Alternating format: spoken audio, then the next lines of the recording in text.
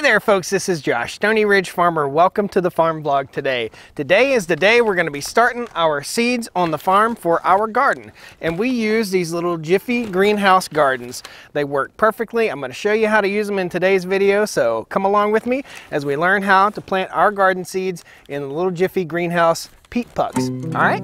Woo!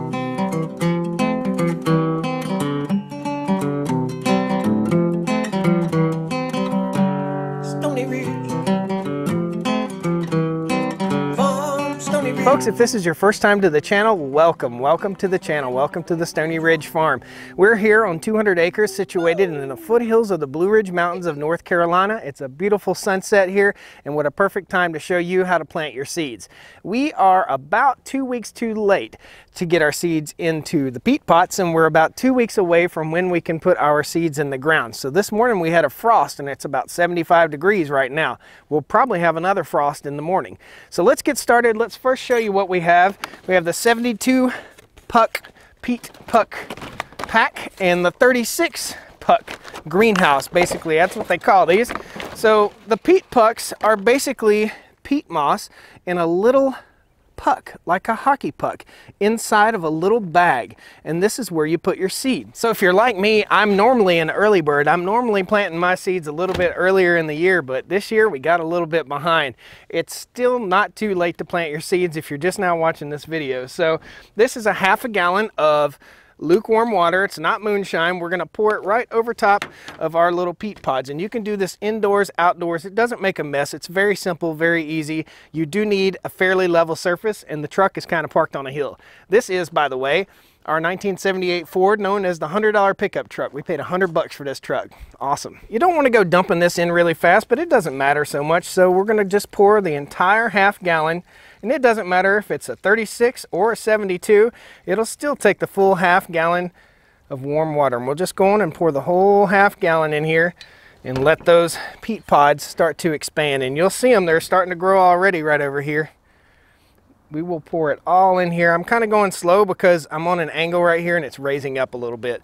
So we give this somewhere in the neighborhood of 15 minutes or so. You can press them down in there if you like. Doesn't really matter. The only thing you really have to watch is when you pour your water in, not to pour it into one of the little ends once it's already swelled up, because it will wash out from that end right there. It will wash that peat moss out. You don't have to fertilize these. You don't have to do anything. You just let them swell up, put your seeds in, let them grow, and put them in your garden. Pretty cool. Let's give them a few minutes and watch them swell.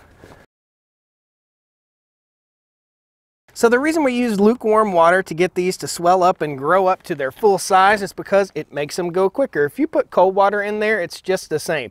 I will tell you this, don't put city water. Don't put that city water. Put water that's not chlorinated. If you don't have water that's not chlorinated, go to the grocery store and buy a couple gallons of distilled water. It's cheap enough to get your seeds started, okay? I think it's pretty amazing that you start off with something about this big and then it swells up to something this big. Isn't that cool? So this was twice the size of that before. That's awesome. So let's talk about the kinds of plants you want to put in these peat pucks to get started in your garden. What you don't want to put in there is zucchini and green beans and watermelon stuffed with big seeds, sugar snap peas, squash. You don't want to put those in these peat pods because you really don't need to do that. You just wait until the soil temperature is about 60 degrees and you can put these seeds directly in the ground and they'll sprout up and do just fine. What you're trying to do here is get a head start on your gardening, and you want to plant the delicates, the delicate plants such as your tomatoes. So we were going to plant all of our tomatoes today, and we're not going to do all of them right here in front of you, but we'll tell you the varieties that we're using. We're using the big boy, we're using a Roma tomato, we're using another Roma tomato, and cherry tomatoes, because we like those in our salad. So that's what we'll be planting in here, and we'll also be planting cilantro, parsley, and dill. These little tiny seeds are the ones you need to baby. You need to baby them in the peat pots. The big seeds you can put directly in your garden most of the time. So the easiest way to do this, and you need to label, whatever you do, you need to label. So get yourself a piece of masking tape and put it on the side here and label what you plant, because you certainly don't want to forget what you planted. So write it on the side of this little box.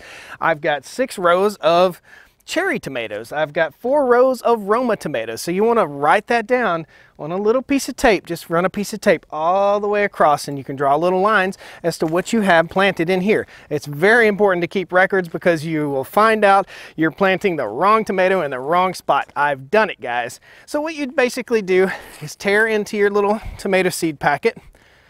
Very simply, pour out some seeds in your hand. Better to do this indoors without the wind as a factor. And you want to take one of your little peat pods, and this is what you're going to do with each one. Get yourself a little lead pencil, a chopstick, an ink pen, anything, and you want to poke a tiny hole right in there, and you want that hole to be somewhere in the neighborhood of about 1/4 of an inch deep. It doesn't have to be very deep. Then you want to take your little seed, and I like to put 2 seeds per pod, and you just drop your little seed in there. You may not even see them, and then take your finger and cover it up.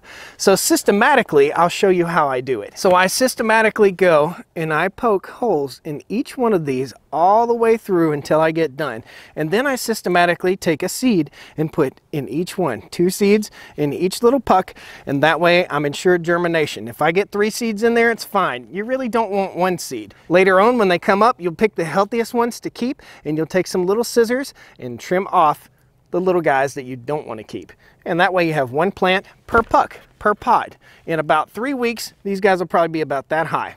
Now for small seeds like lettuce and dill, basically a good rule of thumb is to planting depth needs to be about twice the size of the seed. So you really got to watch and not bury your seed too deep. That's why with these little seeds, you need to go on and put them in a peat pot, get them started first, and then transplant them once they're grown up enough to put into the garden. You can get a good head start on your garden like this. So as you guys can see, I've got my hands full. I've got a lot of seeds to get planted tonight. I'm gonna sit on my couch, watch a little TV, plant my little seeds, and then I'm gonna put them on a little storage rack in the window or by my sliding glass door. Now you wanna be careful once these guys have sprouted to take this clear lens off, because this will turn into a magnifying glass and it could hurt your little plants. You want to be careful when you first expose them to sun.